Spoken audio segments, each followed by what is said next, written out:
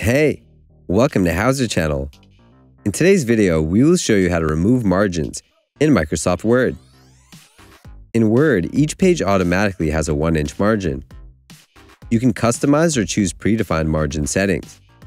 Set margins for facing pages, allow extra margin space to allow for document binding, and change how margins are measured. Open Microsoft Word or the Word document that you need.